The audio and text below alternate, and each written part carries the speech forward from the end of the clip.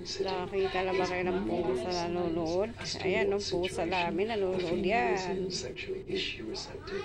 Is she ready to mate? This male will then know, do I follow? Nanonood yan ang Is she palabas. ready to estrus? Can I mate with her? And how different these males look now. Because Tungtong yan sa lamisa para lang manood. 3 to 4 years old, their manes were sort of a bit scruffy, a bit blonde.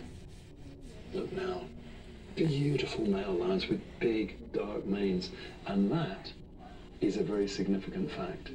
Those darker manes, they're an honest sign that this lion is the real deal. And right now, we've got 5. Nanonood siya ng Animal Planet.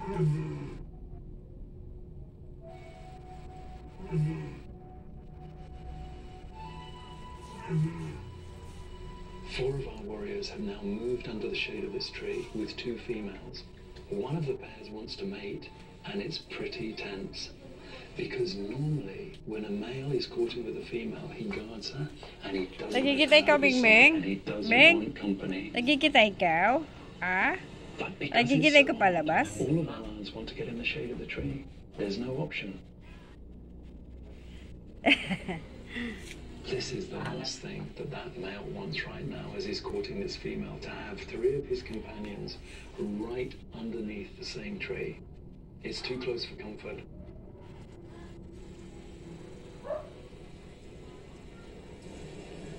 Talagang nanonood siya, oh. Mga leon ang pinapanood niya.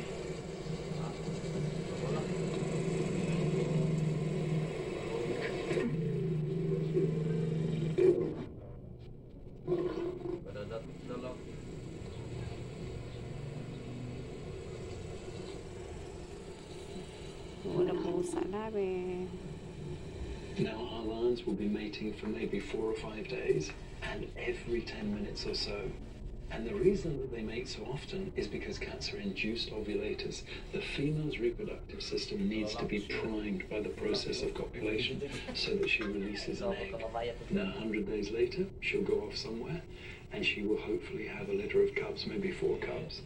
But they reckon that it takes 1,500 copulations for every cub that is born. Nakakita na ba kayo ng pusa nanonood? Ayan, ang pusa namin nanonood yan. Sexually, is she receptive? Is she ready to mate? This male will then know, do I follow? Nanonood yan ang Is she palabas. ready to estrus? Can I mate with her? And how different these males look now. Because Tungtong yan sa lamisa para lang manood. 3 to 4 years old, their manes were sort of a bit scruffy, a bit blonde. Look now. Beautiful male lions with big, dark manes.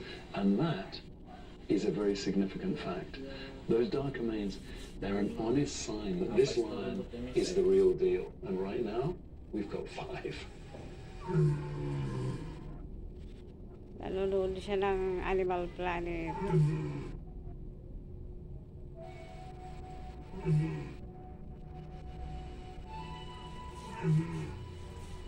4 of our warriors have now moved under the shade of this tree with 2 females.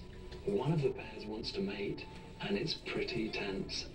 Because normally, when a male is courting with a female, he guards her, and he doesn't Nagkikita ikaw, Bing Meng? want company. Nagkikita ikaw?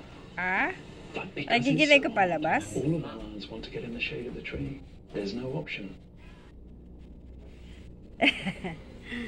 This is the last thing that male wants right now as he's courting this female, to have 3 of his companions right underneath the same tree. It's too close for comfort.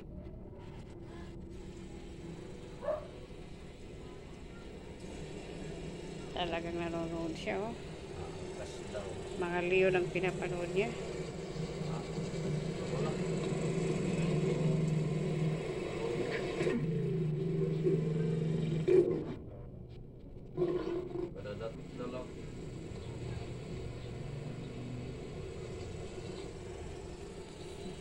Unang pusa namin. Now our lions will be mating for maybe 4 or 5 days, and every 10 minutes or so. And the reason that they mate so often is because cats are induced ovulators. The female's reproductive system needs to be primed by the process of copulation so that she releases an egg.